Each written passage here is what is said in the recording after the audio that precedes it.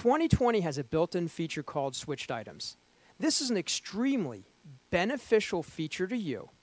The reason is your suppliers throughout the year will be having price increases, updating their spec books, adding SKUs, and when they do so, they're also going to supply you with brand new 2020 catalogs. When they do so, you need to take your existing drawings and update them to the new data provided. It's very easy to do.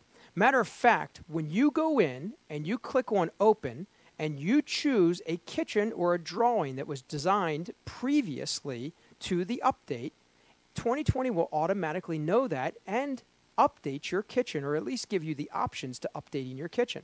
When we click Open, you'll notice that it's checking the kitchen and it stops and says, wait a minute, you have a brand new catalog that's been loaded. We need to update the items in this drawing to the new catalog. And it gives you 3 options for doing so. Automatically update items, that would take your entire kitchen, your entire drawing, and update automatically. That's probably the feature you'll use most often. Manually update, manually updating allows you to actually pick and choose individual items that you want to update, leaving the rest of the kitchen in the previous form.